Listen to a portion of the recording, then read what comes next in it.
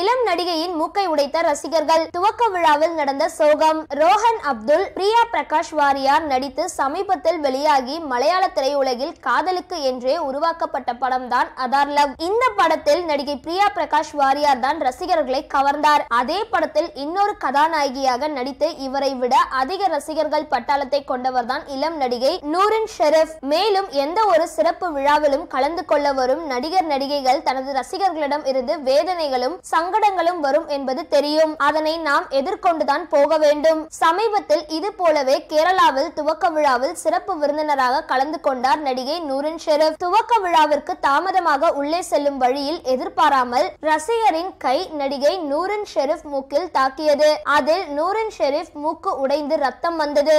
வலியை பொறுத்து கொள்ளாமல் நடிகை நூரின் ஷெரீப் கதறி அழுதுள்ளார். விழாவிற்கு தாமதமாக வந்ததற்கு ரசிகர்கள் சலசலப்பில் இருந்துள்ளனர். இதனால் தான் நூரினை சுற்றி ரசிகர்கள் சூழ்ந்து கொண்டார்கள். வீடியோ தற்பொழுது இணையதளங்களில் வெளியாகி வைரலாகி வருகிறது. இந்த வீடியோ பத்தின உங்களோட கருத்துக்களை கீழே இருக்க கமெண்ட் பாக்ஸ்ல போஸ்ட் பண்ணுங்க.